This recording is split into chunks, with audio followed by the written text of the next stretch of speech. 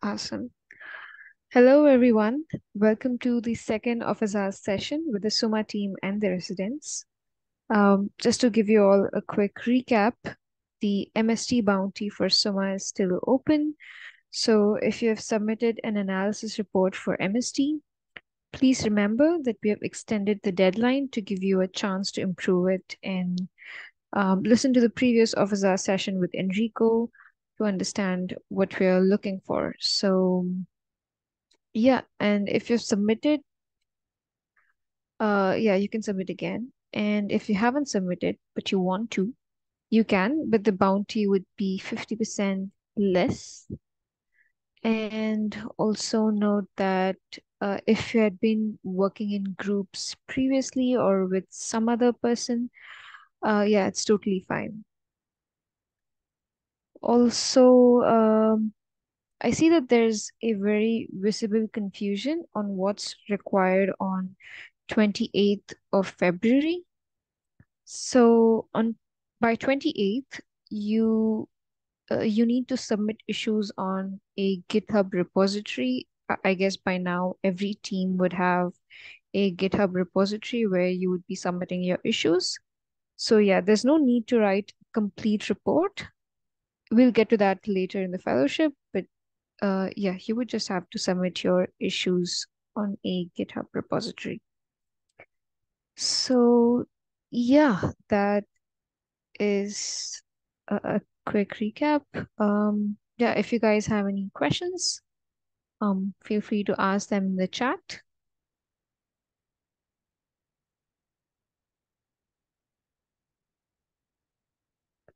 Or you could raise your hand and just go on.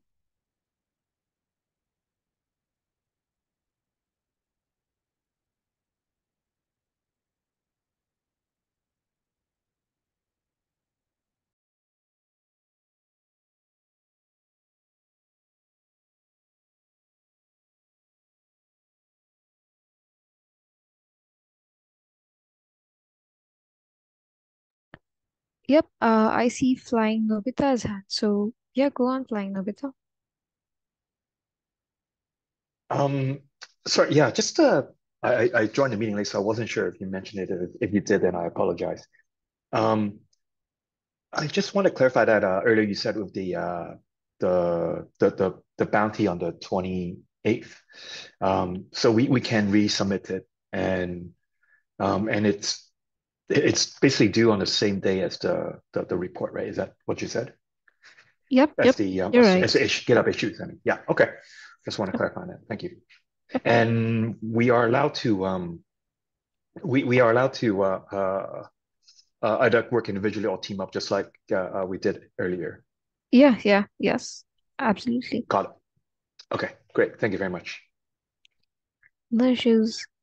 Looks like we have a question from Igor. Enrico, if you can see the question, do you want me to read it? Yeah. Okay, I can see the question. Why have you used big uint instead of iter's U256 for handling numbers? Well, I guess that like the answer is that probably big uint is a more flexible data structure than iter's U256 because, for example, it can handle larger numbers that are larger than 256 bits. Or, I mean, like the fact that we have like some part of the repository, the code base that involves like Ethereum smart contract is, as you might have understood, is not like the core of it. So the Suma can exist and does exist even without the smart contract part and the Ethereum part. So I think we shouldn't be too tied to data structure that are based on like Ethereum data types, if it does make sense. Yeah, it does make sense. Like, I was just like, yeah, thinking more about like Solidity contract that you're having, like, and you cannot have like more than U256. Yeah. But I in this think case. we do use this data type when we need to post stuff Yeah, on you chain. do. I Yeah. think so. Yeah, that makes sense. Like another thing is that like like sometimes we like, for example, in the Mercosur tree, we know that so if I'm not wrong, in the Mercosur tree implementation, the one that is outside of the circuit, let's say, the building of the Mercosur tree that doesn't depend on the circuit, we use the FP in the BN 254 curve as a data type. So we could use big integers, but eventually when we are like parsing data inside the circuit, we need to convert everything to a prime field, which is that FP data type. So eventually we will always need to do this conversion. So I think that's why we use this data type inside the Mercosur tree instead of big integers. But like the memory consumption is the same. Mhm.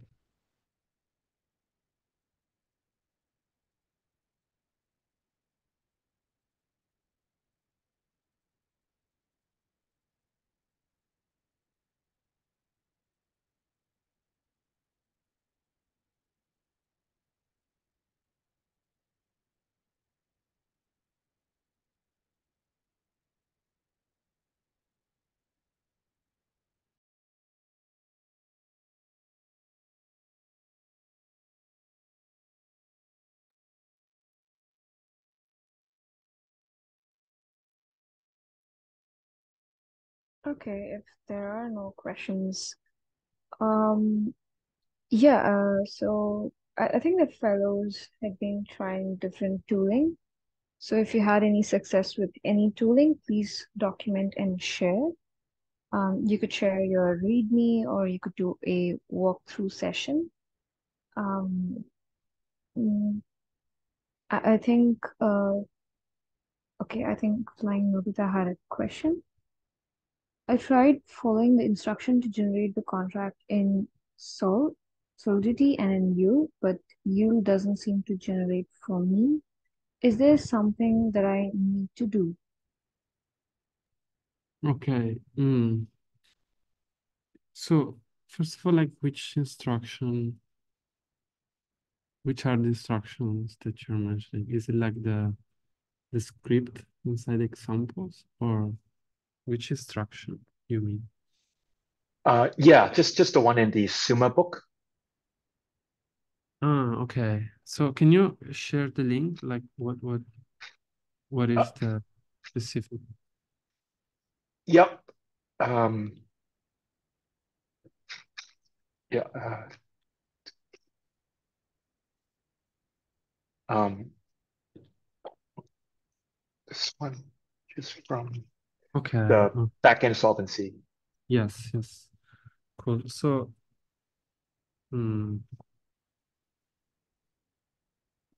let me try. I want to run it locally because sometimes, we don't have something that might be the reason of this error is that we don't have the cargo lock file committed to to the repository. So it might be the case that you are working with like dependency that are more than mine, and maybe that's why you're getting some error. I want to run it locally to see if that's the case. Okay. Okay. Yeah. I No, mean, for so, me, when I run it, there wasn't any errors. It just seems to be doing like what it was supposed to. So yeah. so there's no error. No. It Just just generated the soul file and it was yeah. so what's the problem? No. So there was not the U file. I thought it was supposed to generate the .u file as well. Okay. It doesn't generate the URL file. Okay. Yeah. Okay. I know why that's the case. Okay. Because like before we were like using a dependency that was actually the snark verifier So let me link it to you. Yeah, the previous solidity Yeah. generator. Yeah. I Ex was because actually this is my first time running the Halo 2 the new one basically as well. So I couldn't find any quick reference to the UL. So I couldn't. Yeah, I tried to debug this as well, but I couldn't. But that's why I'm asking. Yeah, but yeah, thanks. yeah. So yeah, exactly. Like the answer is that as soon as we move to the this new dependency that is called Halo2 Solidity Verifier, so we swapped Snark Verifier with Halo2 Solidity Verifier. I think this one is either like doing this in the background, so we don't have to write our own.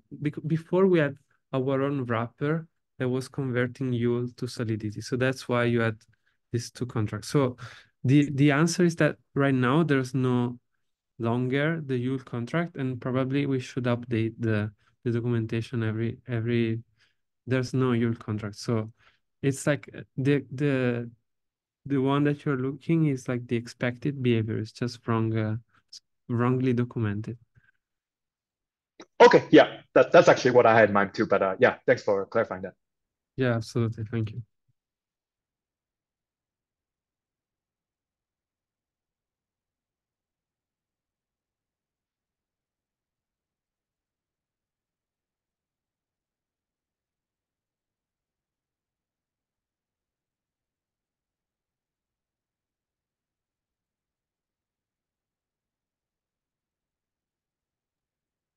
Actually, I guess I have another question as well, which is regarding to the rain check chip, and it is that it was mentioned in the repo that it is reference to the Halo 2 gadgets in the PSE repo.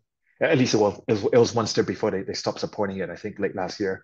But I also noticed that in the PSE one, there's also a lookup chip uh, as well as the rain check chip that you meant that you referenced in the repo.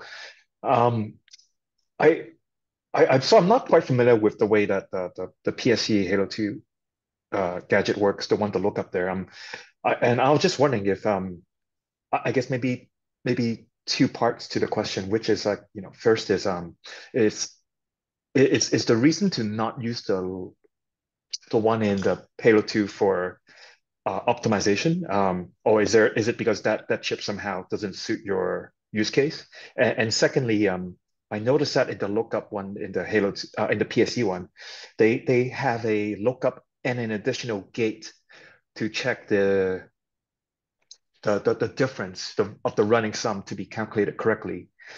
And I was wondering, like, whereas in yours, you do it straight on the just a lookup, and you didn't have an extra gate. So it seems like you're setting a constraint there. Is this line of thinking correct that I have, or yeah? Yes. Okay, good question. Like, I'm not familiar with like the one that you are mentioning. So like the lookup chip, or like the one from the Halo 2 PSC team. So I can explain what was like our line of thinking and how we moved there. So like originally our rain check was let's say was more naive. So we would, let's say we have like a 64 bits value, or actually we have a value and we want to enforce that this in the 64 bits range. So what we would do before was like, let's split it into 8 bits chunk.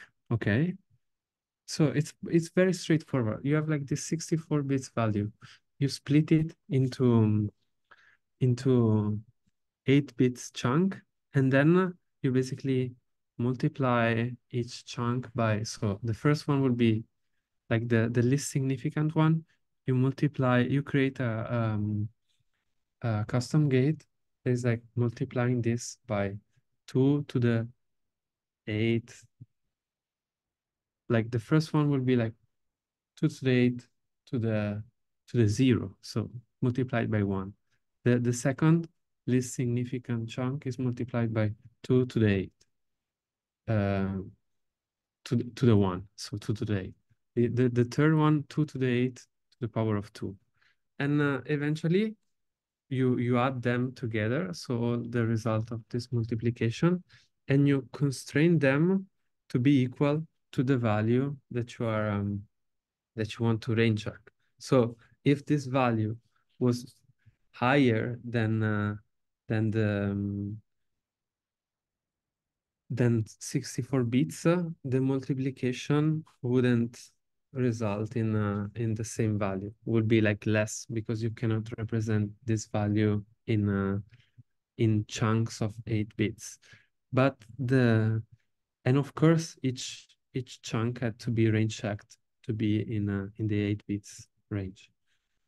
But the problem with this implementation is that it creates a very large custom gate, because you need to do this thing with like the rotation. So you have like you take the first the least significant chunk, then you need to multiply, then you take the next the second least significant chunk, which is in the next row, and you multiply. Then if it's like 64 bits, you need to take a cell that is like in the 8th rotation, so it's like 8th row far from the original cell that you're querying, and this creates a custom gate with very large degree, because you need to multiply like the power to the offset. So like, just to say that this approach was working, but it was creating like very expensive range checks, because we were doing like this very large offset rotation. And so in the implementation that we use now, we don't create this rotation, because every time we just create like a rotation to the next row, and we perform the constraint on the difference between the on the running sums. So that's actually the reason why we're using the current implementation. So yes, I don't know what's how the one that PSC has is working, but I think it works similarly to the ones that we are implementing now, because that was originally from their gadgets. Thank you. Yeah. No, that makes sense. I mean, I just posted a link there on where I saw the one that I'm Thanks. talking about, just so just for FYI. But I just preface that with saying, what you explained there makes a lot of sense. Yeah. And then for the link that I sent you is really just in the same folder as the decomposed running sum, the RS file that you linked to. And I just happened to by chance to come upon this lookup range. And if you click on there, you can see that it besides doing a lookup, it also creates an extra gate. Um, I think I still need to understand why they're doing it that way as well. But I mean, but your way definitely, you've explained it very well, and it makes sense to me. Okay, so yeah.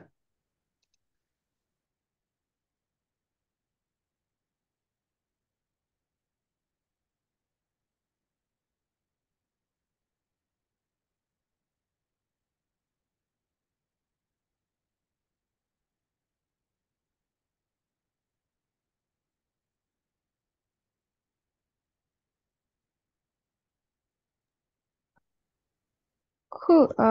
So I saw that Tada was playing around Halo 2 Analyzer. I think it was Tada and Panic Error. Have you guys had any luck with it? Did you get it working?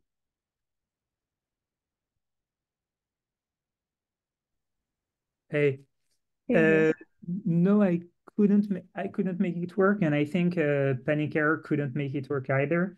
It works Mm-hmm. well with circuits that are using Zcash implementation of Halo 2, but it Mm-hmm. seems like PHC, like too many things have changed and it doesn't seem to be adapted for it.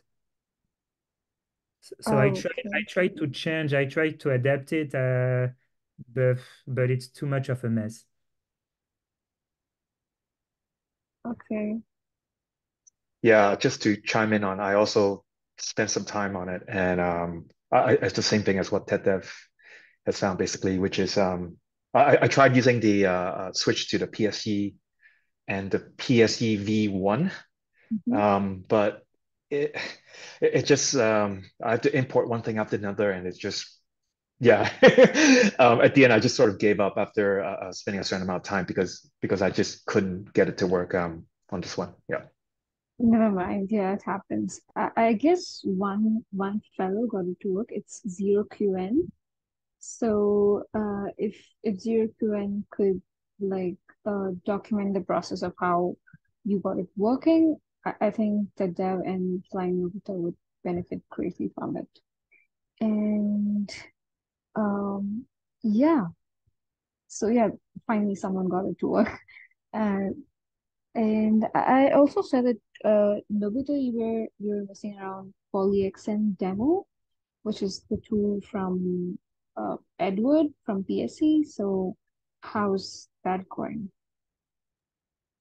Yeah.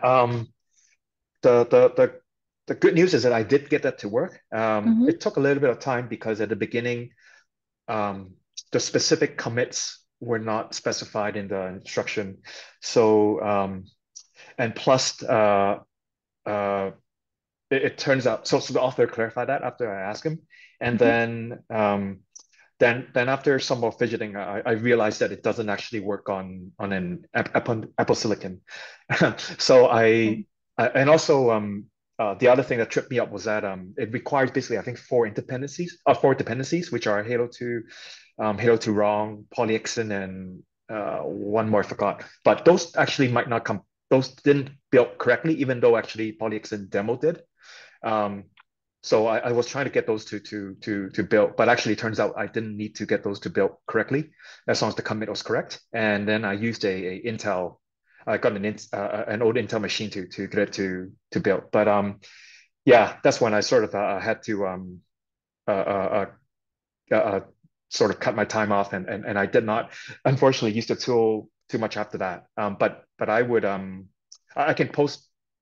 Oh, actually, I think with those in mind, actually, just follow the repo again, and make sure you're doing it on an Intel Mac. Then you can, oh, sorry, on the Intel rather than a Mac. Then you can definitely try to put the circuit in, which I'm planning to do that probably sometime in the next coming week or so. Yeah. Mm-hmm. Got it. Got it. And yeah, what's the name of the tool? It's PolyXN demo, I guess. Yeah, that's correct. Okay. Cool. So yeah, it's great that you guys are trying new tooling and some of you guys have got it working. So if you could just document the whole process and share it with others, you can post it on the Suma general channel so other folks can get it running as well. And so if folks here are not familiar with the tools which we just discussed right now, the first one was Halo 2 Analyzer.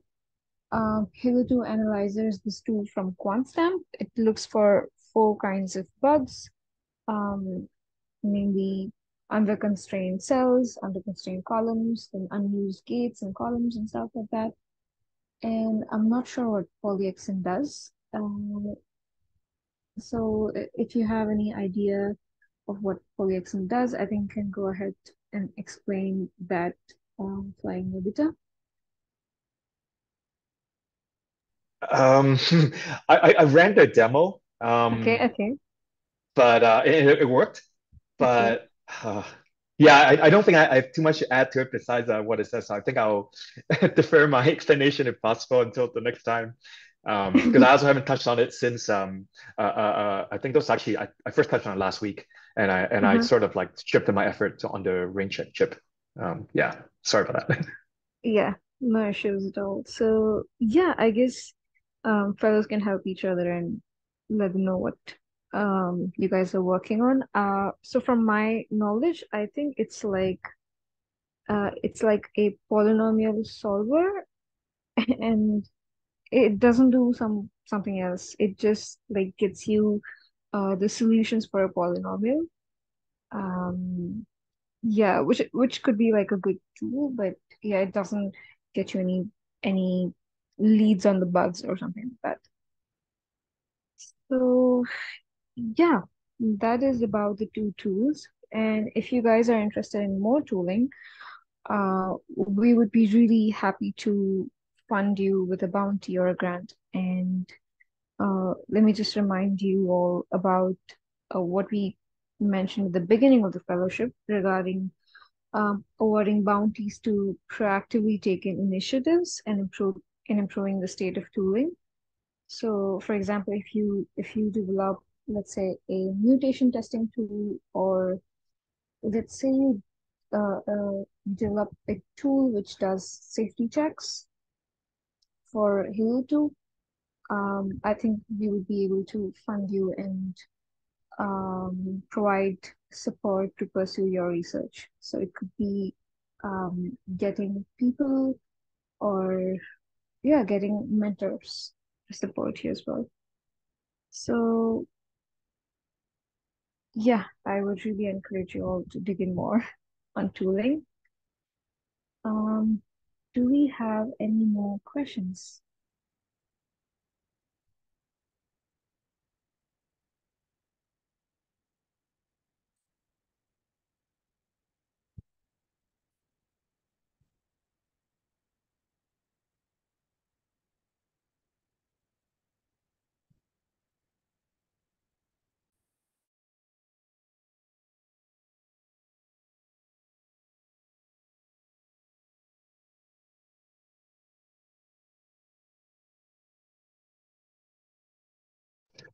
I sort of have like a question thinking about the timestamp regarding to when the snapshot is taken.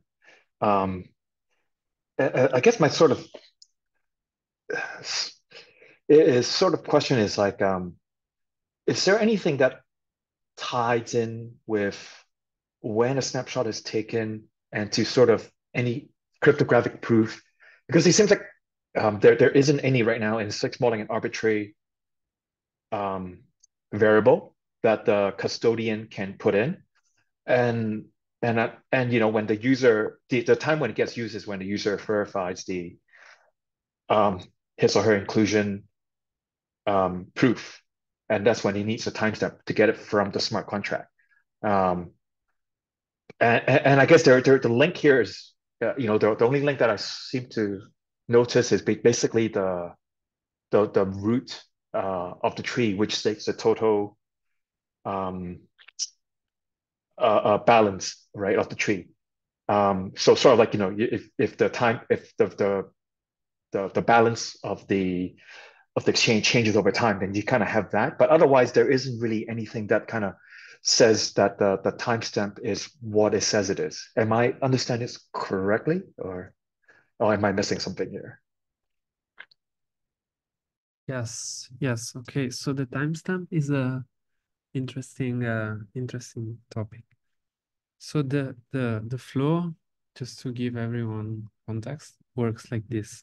So there's the custodian, they kind of freeze like or snapshot their database at a specific timestamp, which is defined as a Unix timestamp, and they will then build a tree, and they will publish on chain the root of this tree containing the sum of the liabilities together with this timestamp.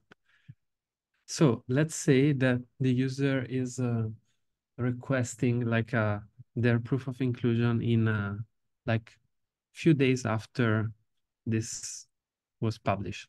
Like if they request their proof of inclusion, they need to verify it against their balance that they had at the time of the timestamp. So there must be something there that allows the user to retrieve their balance at the timestamp, or they remind it, or they note it down by themselves, or the custodian should probably provide a sort of a transcript of the updates in their balance for each, like the historic updates of the balance. So that's related to how the user can verify it. So coming back to your question, there's no really binding on the timestamp. Like the custodian can put literally whatever timestamp they want there.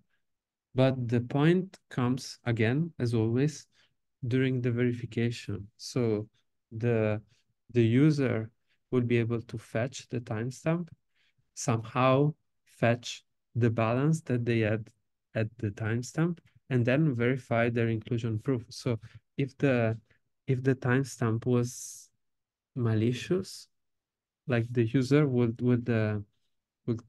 catch this during the verification. And there's also a topic there related to the synchronicity between the timestamp at which the liability snapshot was taken and the on-chain timestamp, which is the block hash on which the assets snapshot was taken, because you cannot find perfect synchronicity. So you need to admit some latency, some difference between these two timestamps. And this is also an interesting topic. Like, okay, how, for example, if Bitcoin has like I don't know, like 10 minutes confirmation time, it can be that the next available block at timestamp is like 10 minutes later. So in this 10 minutes, bad things can happen. Like the exchange can probably, I don't know, put all their money on Ethereum, then move it on Bitcoin. And so this is also another topic.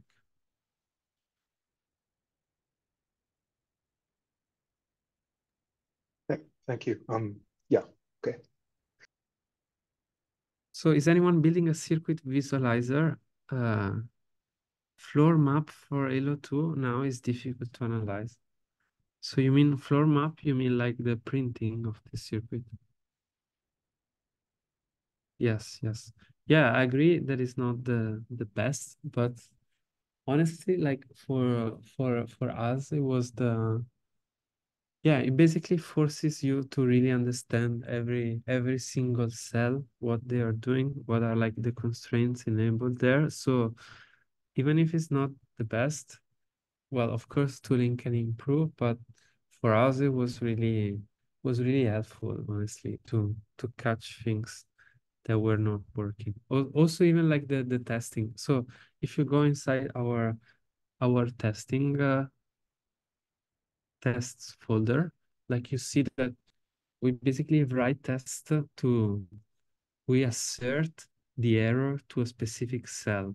So by writing, like by expecting an error, we can try to, let's say, forecast what is, if this is the expected error or if there should be another error. So I think also I encourage you to look into this test to see, okay, this is the error. So I don't know, we are like, I don't know, modifying a balance or adding some balance that will overflow. This is the error that is generating, and you see the error from the test, this kind of negative test, and you can assess, okay, is this the expected error that I should expect from an overflow, or is it something not related? So I think this is also a good way to debug and to find stuff that do not work. Or you can try to do it yourself. So you say, okay, this is the error that I want to, I don't know. You basically, you can modify a username to generate a different hash. And then you see, okay, this should result in this error. Is this the error that I see, the one that I expected? And then you can debug from there.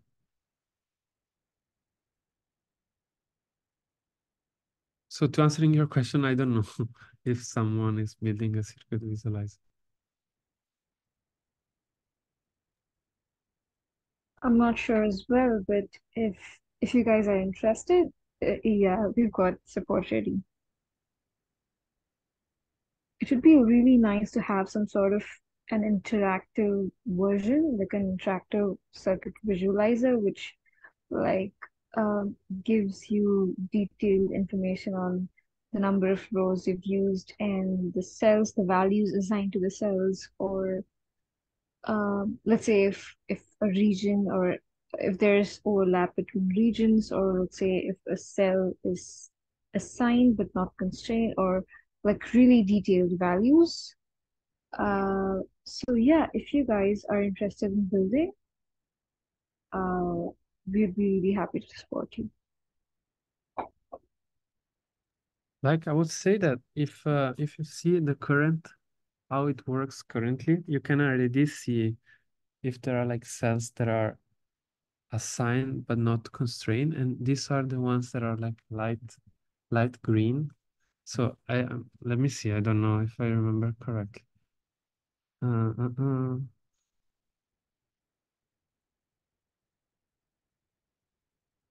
Yeah, like light green means that there's a cell that is part of a region that is not part of any constraint. But I agree that like, having the possibility to see the values assigned to the cell would be like super useful. Yep.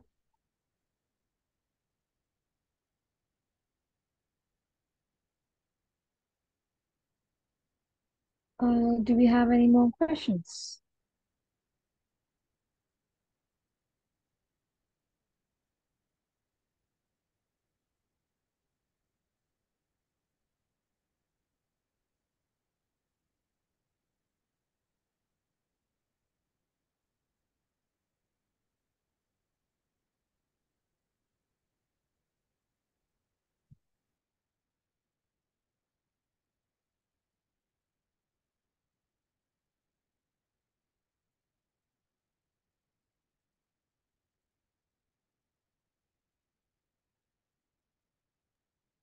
Can Enrico, Enrico, yeah, go ahead, yeah. uh, okay, yeah, You can do I'm it most, right now, right? yeah, Let's just because confirm. I don't remember honestly how it works. But let's try to do it together. I just want to, because I remember that I sent something on Discord a while ago related to this, and I want to find it because I think that was helpful, but I don't remember what. Uh, hmm, okay. So let me share my screen. Maybe we can go. Okay.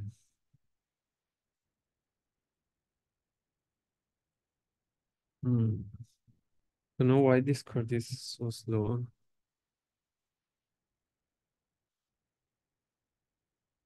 Uh, uh, uh. I think it was this one. Okay. So this was like advice column, fixed column, and selector column. So let's start with this one that is like simpler. Okay. So this is the printing of just like the range check. I think if you go inside the tests of the range check circuit, but like here, this is like the function that prints this chip as a kind of an independent circuit. So you see that we have like here, so this kind of pink part is the advice columns. So here we have like, yeah, it's difficult to tell, but I think it's probably like 3 advice columns. And each quadrant is a region. And you can see here, this is the name of the region. So assign value to perform range check. And you see that also there's a name here that is kind of hidden by this one, but I think it should be like, I don't know. something like initialize something like this. So this is like the region. And you know, like when you see that like in Elo2 you can only write constraints within a region. So the reason why you see that, you know, this same name is also applied here is because this region, assign value to perform range check, takes a cell inside the advice column, and it takes this one that is, you can look from here, this kind of dark purple is the selector column. So sorry, it means that in here we're basically in this region we are activating the selector here. I don't know, like it should be better if this grid, like inside this quadrant of a region, you can actually see the cell, because you cannot tell like how many cells are inside this region. But yeah, like the first thing that you have like a region here. So this is like cells inside the advice column, and this is the selector column, and this one in like a more light blue, light purple is the fixed column. And what is the fixed column? Are the fixed column used for? So this is the lookup table. So the range check table is a lookup table, which is a fixed table. And there's also here, like you see something that is a bit darker. So this is a constant that is assigned in the circuit. So a constant is like I don't know, if you have to check that something is equal to 20, and this 20 is like a constant, whatever are the inputs, this 20 will be assigned in this fixed table. So let's see actually where is the constant in the circuit.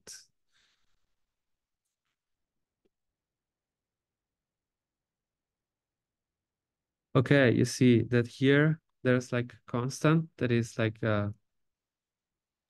1 shifted left by 8 bits. So this is the constant that is actually the one that is assigned here. Just to give you something quick to notice here. So this is a bit more complicated, of course, but if you like one thing that is probably worth looking at. So you see that there's this region called assign nodes hashes per Merkle tree level. And it takes some, like it takes two rows, and the selector is only activated at the first row. And this cell is a lighter green. So this is not part of any constraint. So this should probably, I don't know, raise an alarm, or at least make you try to understand why is that the case, if this is like the expected behavior. And you can see that if you go inside assign, no, it's not here. It's in the, what was the name?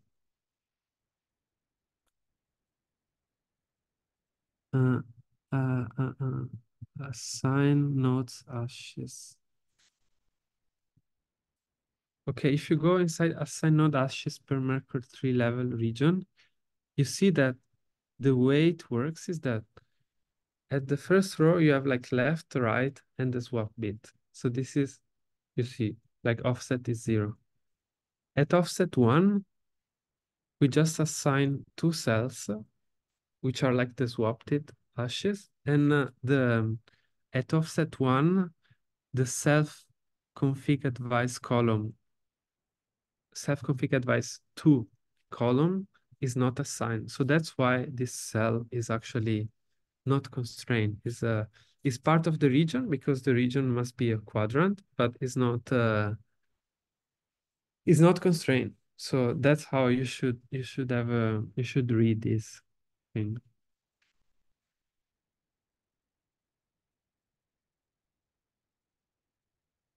I lost the Zoom thing.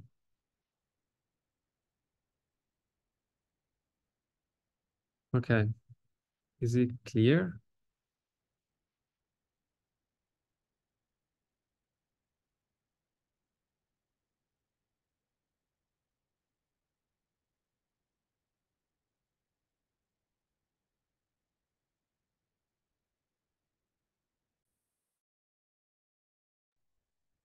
Looks like it is. Are there any more questions on the print, the floor graph of Halo 2?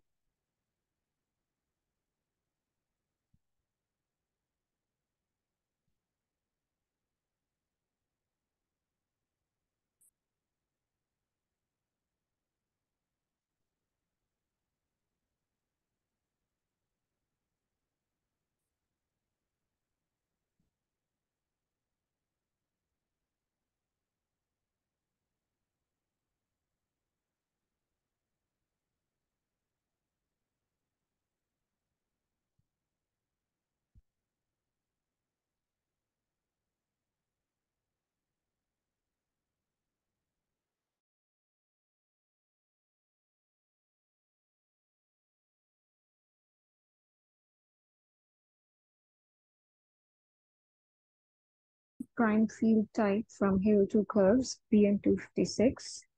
I was trying to use the circuit cost tool, and it seems it's currently written to be used with the pasta curves.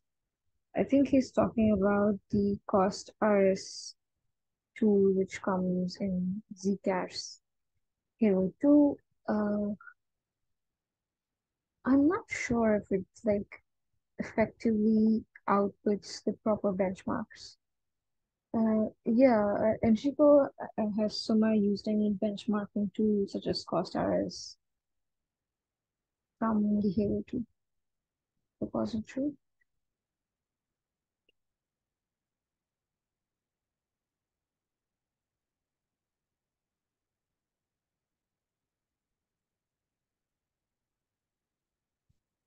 Enrico, you're muted. Yeah, no, actually I don't have an answer. I don't know. Okay. But like, yeah, we are using this curve that you mentioned, so it should be compatible, but I'm not sure why it's not working or why it's only working for pasta curve. Yeah, it Like, looks like I think we have to check if the PSC's fork supports this version. What like, tool have you used for benchmarks? Yeah, go ahead, Enrico. yeah, like just one thing related to the previous question, like so there are just very few people that are using Halo 2, and the good thing about that is that whenever you have to look up for something on GitHub research, like you can use it as a basically Google, and I don't know, you look for the usage of this benchmarking tool, and you find like probably 5 to 10 repositories that are using that, and you can I don't know, draw inspiration from that. And related to the benchmarks, so I think there are like two different things there. Like you can benchmark the speed of the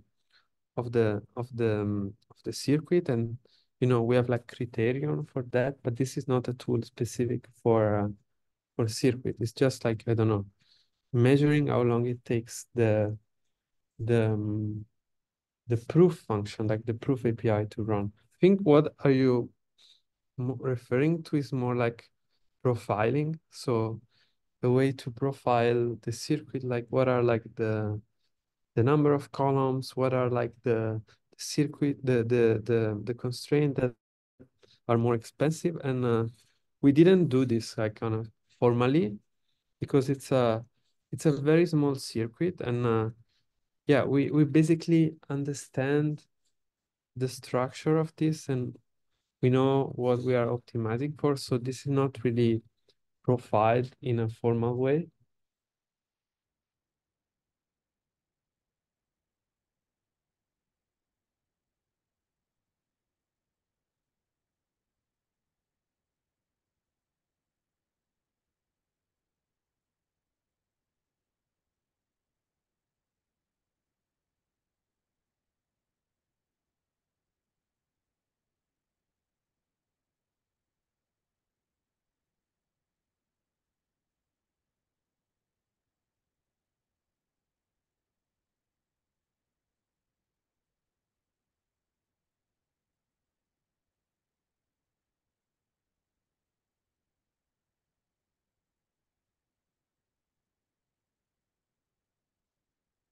Okay. Enrico, are you talking? We don't hear you. No, I'm saying I think there's no more question, right? Yeah, yeah. All right. I think it's a wrap for the questions. Yeah, I see that the issues are coming really well for some teams, and we really hope that uh, you find all the bugs in the summer code. So, yeah, if you've got any more questions, please use the Suma General channel to ask your questions and get it clarified. Awesome. Okay. Thank you, guys. Bye-bye. Thank you, Enrico. Thank you, everyone.